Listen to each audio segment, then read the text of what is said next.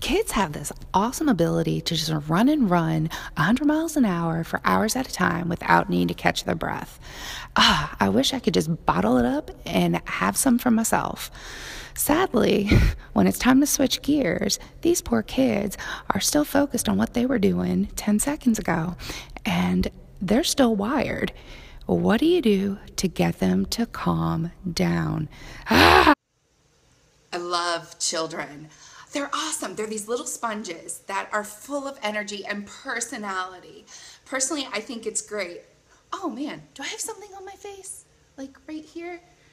Sorry, cat in a hat for Read Across America Day. In fact, one of my favorite quotes comes from Dr. Seuss himself, from one of my favorite books, Horton Hears a Who.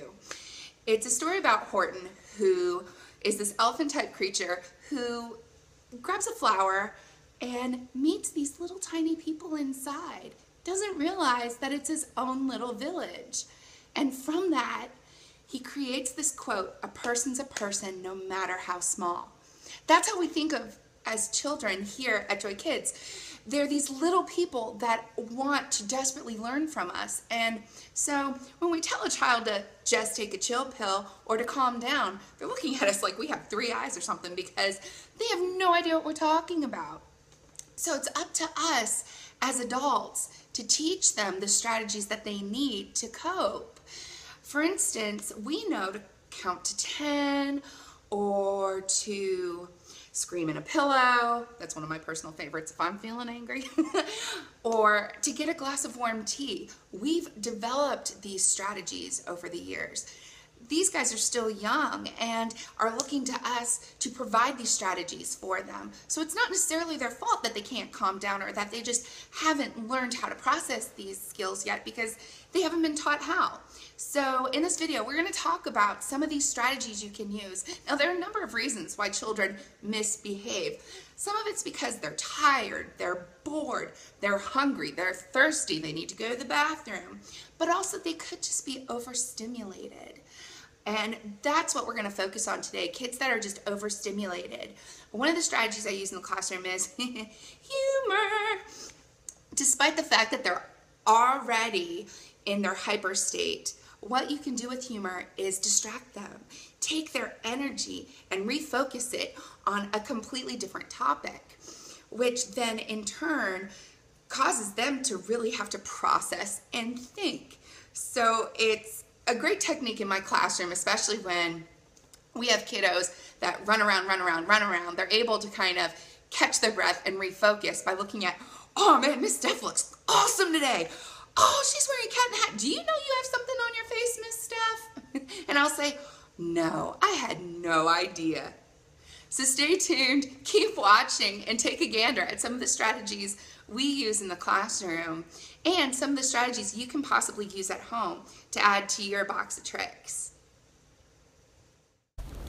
One of the strategies we use in the classroom is called deep breathing, or otherwise referred to as guided meditation. One thing that this does is it allows the child about 5 to 10 minutes to just breathe deeply and focus on that. It's a great calm down strategy for kids that are overstimulated and just desperately need an opportunity to calm down, slow things up, and get refocused for the next task at hand. Now, obviously, this strategy doesn't work for everyone, and we have a couple of other things that you can use instead of a deep breathing exercise.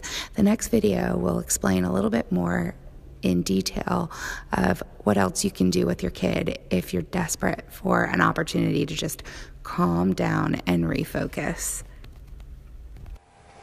So in addition to doing like a guided meditation or quiet breathing, we try to enhance all the senses. So we distract the child best by, touch, smell, and sight.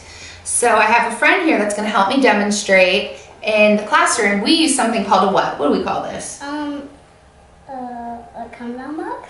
A calm down box or a calm down kit. And the kids know that If they're starting to get a little wound up, they get sent to the calm down kit. And in here we have a few things. So the first thing I'm going to show you is for touch. This is great for the kids that are overstimulated by being angry or frustrated and they just need to squeeze. It's kind of a rubbery texture.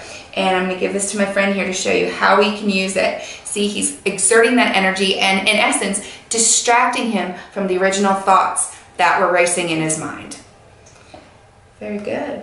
All right, thank you very much. Another thing I have is maybe you have the kid who is just so upset, can't calm down, and needs something that's a little bit more soothing as opposed to like anger, frustration. So this is a little bit silkier and yep, that's right, kind of distracting and encouraging the breathing and focusing the energy on, again, something that's more tactile. Very good. Thank you, my darling. The next thing I have is something for sight. Now, by distracting the sight, you're able to refocus, regroup, and get on to something else. This is actually one of my favorite activities, especially for the talkers. The kids that just cannot stop talking, they're overstimulated by their surroundings. We have a couple of those in class, don't we? So what we do is we give this to that student and couple of things. One, by touching it, it has ridges, so the child's able to feel the ridges and then watch. It is the magic wand, that's right. So what they do is they also watch as the glitter and the sequence fall down. My mom has that for me. Yeah, I want you to watch this. Can you do that for me? Awesome. Why do those keep going up? They keep going up. It's a figment of the imagination. That's why this is a great calming tool, because you see? And you're ready to do something else now, aren't you? Yeah, awesome. So the last thing I have in here in my calm down kit is for the sense of smell. Now if you have a pill bottle, I used a bubbles, things that you get like a wedding or a party gift. I cleaned it out. If you have a pill bottle, sanitize it, make sure it's done. Inside I have a cotton ball and I doused it with my favorite essential oil. You can use vanilla extract. Some things I use are lavender and eucalyptus. Lavender is very calming. Eucalyptus is focusing. So what I want you to do is I'm going to have him breathe in deeply. Go. What do you think? Do you like it? What's in it? It's something called eucalyptus. Yeah. Do you feel calmer now? Awesome. So, and fix your legs. This is just something that I have in the class on hand. Again, you can get these things dollar bin at Target. You can get it at a dollar store. You can get it from Walmart. Five Below if you have it. Easy grab and go things. And thank you for watching us today. And I hope you guys focus on our website, www.joykidslearning.com, for updates on a workshop we're going to be having on why kids misbehave. Thanks for watching, guys. See you soon.